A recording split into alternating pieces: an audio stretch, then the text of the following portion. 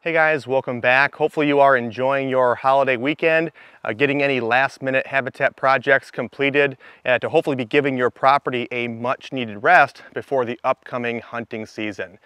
In today's video, I did want to talk about one of those projects, one of the more important things that you need to make sure that you have hopefully already addressed, but if you haven't, then you might want to pencil in some time, some evenings relatively quickly here to make sure that you do have this completed. And that's making sure that you have clean access to and from your stand locations. Making sure that you can get to and from your stand locations with a lower probability of spooking deer is one of the most important things that you need to make sure that you have taken care of for your property. Everything that we're doing on our properties, whether that's cutting bedding areas, installing food plots, carving trails, mock scrapes, water holes, screenings, tree plantings, all of this is done to try to create more predictable, consistent daylight deer movement on our property. And although there are several things that can mess that up, one of the big ones is spooking deer when you're trying to get to or from your stand locations. So again, in today's video, we're going to be talking about access and 3 things that we like to make sure that we are considering when installing our access routes on our property. And the first one that I want to touch on is how we're accessing our properties. And in order to do that, we kind of got to figure out how we're setting up our properties. And while every property will be set up a little bit differently with how you're structuring the habitat improvements, all of the habitat improvements that we're putting in on our property is to encourage deer movement within our property borders. So we are going to have deer that are going to be coming on and off the properties, to and from the neighbors, but we're not going to be encouraging that. What we're trying to encourage on our property is deer movement within our property borders. So the bedding areas that we create, the food plots that we put in, the deer trails that we carve through, that is to encourage movement within our property borders. And we also want to make sure that the deer that are using those habitat improvements within the interior of our property have a false sense of security. And if we're walking down the middle of our property through those habitat improvements to get to our stand locations, we're going to be educating deer to the fact that they're being hunted. We're going to be applying pressure to our property. Those deer are no longer going to have a false sense of security. They're going to be highly pressured, and if this continues to happen, there's a good chance that those deer are going to stop using your property during daylight, and you're only going to see nocturnal movement on your trail cameras. So that is what we do not want to do. We do not want to educate the deer herd on our property by accessing our stand locations right through the middle of the habitat improvements. Instead, we want to try to go around the habitat improvements. And in this case, in a lot of cases, that means accessing around the outside of the property, as close to the perimeter as you can. And I don't know if you can see next to me here, I think you can, I have a chalk line here that I used after I got the property surveyed, that I ran from post to post to make sure that I knew exactly where my property line was. And so what I did is I made an access path right along the property border. Now, for the most part, this runs right along this chalk line. Every once in a while, you do see it kind of kick in a little bit just because there was a lot of downed trees right there. And instead of having to cut a trail through those downed trees, I just kind of jogged around it a little bit. So I'm not going really far in. I might have gone 5 yards in and then got right back to the property line. So this access trail that was created right on the property line gives me an easy way to get around my entire property. So depending on the wind direction, what stand that I'm going to hunt that particular day, this trail can get me there. So I can walk along the edge of my property, the perimeter of my property, without spooking deer on the interior, walk along the edge and cut into stand locations to hunt those deer that are using the improvements on the interior of the property. The second thing that I wanted to touch on in today's video as it relates to access is making sure that you remain hidden as you're making your way to and from your stand locations with screening. Even if you're getting to and from your stand locations along the perimeter of your property or through a non-deer area, you need to make sure that you're remaining hidden.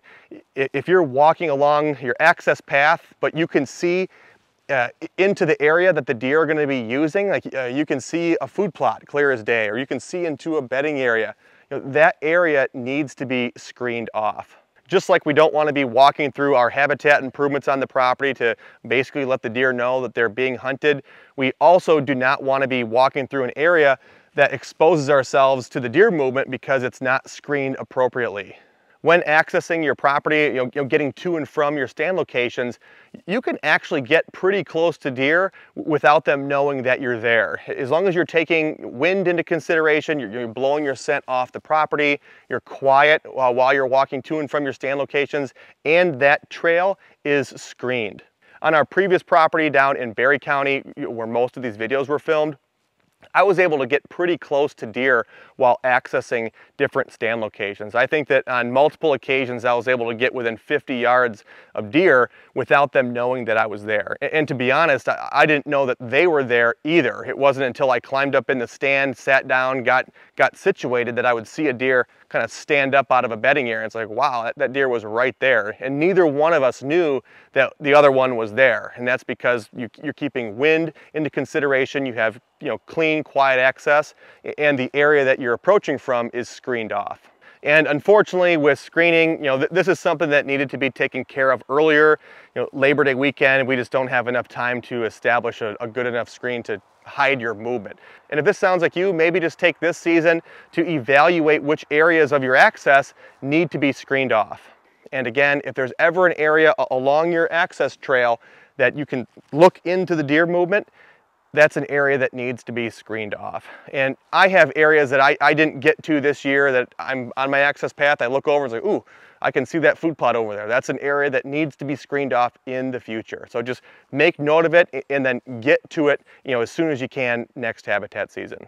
And there's a lot of great screens out there, guys. It really just kind of depends on your situation. What are you trying to screen off? You can go with conifer planting. You can do a hinge cut screen, switchgrass. If you're looking for an annual, Northwoods whitetail sells an awesome plot screen. Miscanthus grass. There's a lot of different screens that you can install to hide your movement. And finally, guys, the third thing that I want to touch on in today's video is making sure that you're staying as quiet as possible when walking to and from your stand locations. We kind of touched on scent with the first point, with trying to access around the perimeter of your property, not through the middle, blowing your scent off to the outside away from your property. We touched on sight with screening, making sure that your access trail is screened off so you do not see into the deer movement. And finally, we want to make sure that we're taking sound into consideration. We do not want to be spooking deer by snapping a bunch of sticks while walking to and from our stand locations. And this is where the actual creation of the access trail comes in. We kind of nailed down the route with point number 1, but now we need to actually install the access trail. And really what I'm trying to do here is I'm just trying to make a trail that I can walk down without making a lot of noise or touch anything. My process for creating the access trail is fairly simple.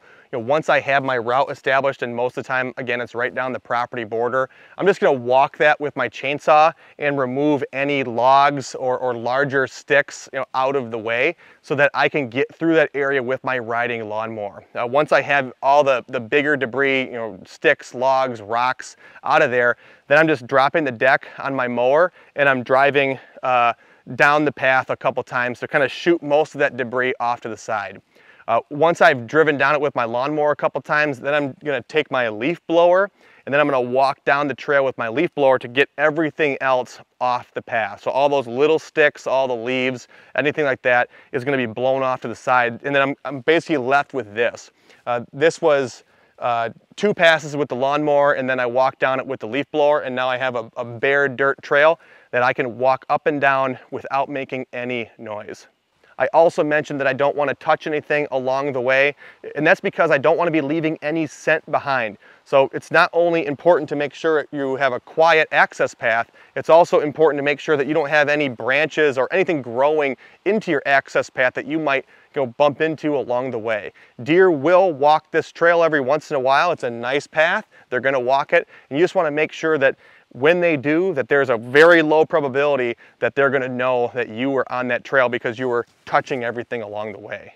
If you do happen to have branches that are coming into your access trail, I had a couple on each side here, just cut them back. You just want to make sure that you're able to get up and down this trail without touching anything. Also, in other areas of this trail, not necessarily this section here, because this is mainly just dirt, but I have other areas of the trail that have more weeds and grass is growing. And so although I did cut that lower with the mower, I'm going to be hitting it with herbicide as well to make sure that nothing new grows from now until the start of the season. But that's basically all that I'm doing when creating this perimeter access trail. Again, this runs along the outside of my entire property, and I also have trails that look just like this that cut into the different stand locations. Before we wrap this one up, I will answer one of the questions that I know we're going to get, and that's what do we do when all the leaves fall down in late October, early November? And that's absolutely nothing. I'm not going to be putting extra pressure on my property to come back here and blow the leaves off my access trail.